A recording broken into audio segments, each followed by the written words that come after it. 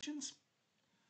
And as they're pretty easy, I will attempt to answer them as I go by. So I'll give you a question, I'll pause, and then I'll give you the answer. And I'll do a little check at the end to make sure I'm right. Number one, from whom did Shylock wish to take his pound of flesh? Well, it was the eponymous hero of the play, The Merchant of Venice, Antonio.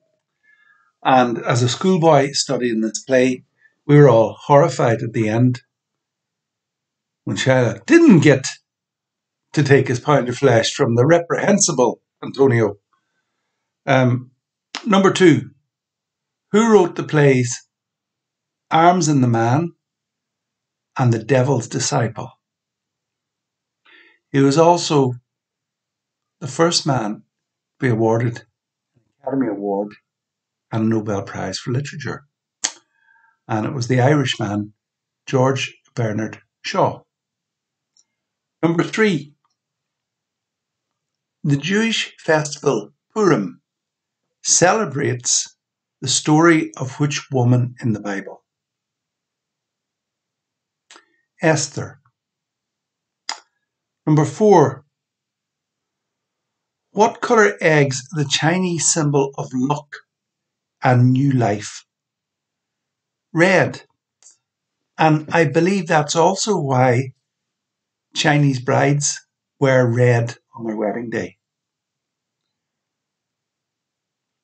Number five, in the Bible, which king's doom was foretold by the writing on the wall?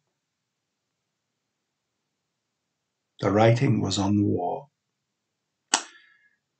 Belshazzar. Now, which book was it? Was it the book of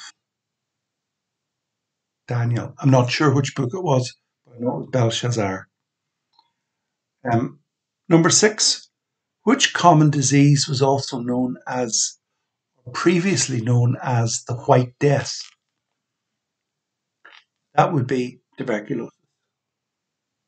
Number seven, well, it's a spell humorous, and I know it's Humourous.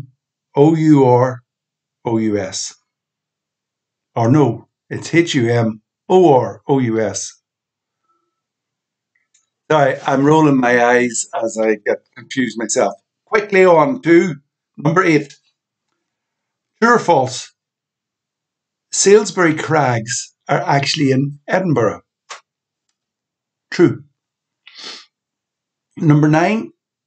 In which African country do the Hausa people live?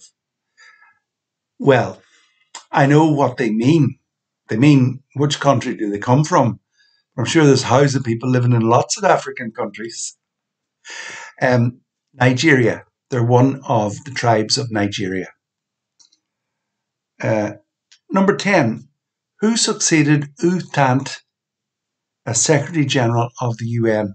And U Thant always used just his first initial. And it was former President of Austria, Kurt Waldheim. Number 11. Which bone lies between your femur and your tibia? That would be your kneecap or patella. Number 12. Under which name did Nathan Birnbaum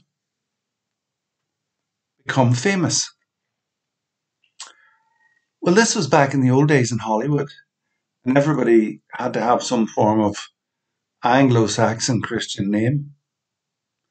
And it's quite astonishing, really, when you think about it. And he called himself George Burns.